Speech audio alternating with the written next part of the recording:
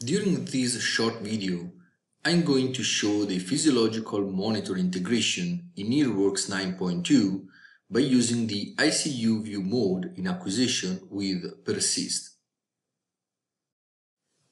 Since it's not a real clinical case, I am going to run an acquisition with open channels, so with no clinical significance.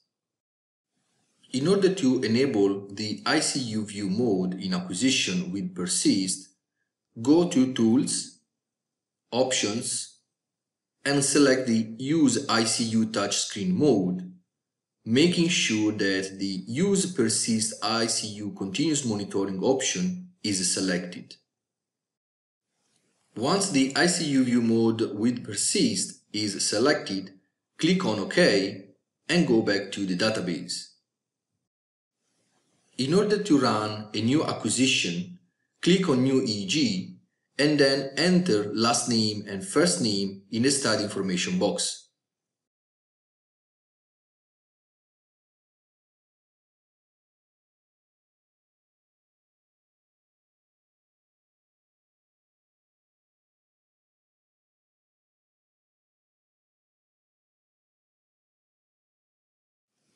The acquisition screen in ICU mode opens and shows the default EEG montage and the note toolbar on the right side, which can be customized with specific notes and more suitable for ICU applications. Looking at the left side of the acquisition screen, we can see the ICU workflow toolbar, where the main commands are displayed. The ICU mode view is composed by three different panels. The light panel, which is the current one and shows the EEG waveforms. The review panel, which shows the EEG waveforms and the physiological monitor trends. And the trends panel, which shows the physiological monitor trends only. Clicking on trends, the panel changes and shows the physiological monitor trends in the Persist view. This panel shows default parameters for demonstration purposes, but it can be easily customized, showing more physiological parameters according to the physiological monitor device connected to the ICU system. But this is not the aim of this video. In this example, the system displays the trends of some physiological parameters such as saturation, heart rate, respiratory rate, temperature, diastolic, systolic, and the mean of blood pressure, intracranial pressure, cerebral perfusion pressure, which are gathered by the physiological monitor device, and some of the EEG trends which are available and come with the Persist trending package. Clicking on the review button, the system shows the review panel where the EEG waveforms and the physiological monitor trends are displayed together in the same view.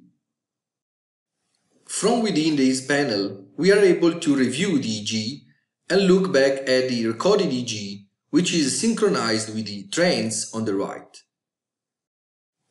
Clicking on Live, we go back to the EEG waveforms view. For the sake of simplicity, I recorded the EEG for several hours and then I resumed the recording of this video in order to show the results of the trends calculations. Clicking on Trends, the system shows the results after almost 2 hours monitoring. We can also change the time interval by clicking on Trends Scale and select a different value. For example, 6 hours to squeeze the view. And then go back to the previous view displaying the trends with the time interval of 2 hours. By double-clicking on Point of Interest in the Trends panel, the system automatically opens the review panel showing the corresponding EEG page and the same point of interest in the trends view. Now we can start reviewing the EEG and change the time base even from within the Persist view. Click on Duration and select 6 hours from the menu. We can also move over on the trends in the persist view and select different points of interest, and the EEG pages change accordingly. Then we can click again on duration and select 2 hours to restore the default trends scale. Once the monitoring has been completed, click on File and then Exit in order to end and save the study and go back to the database.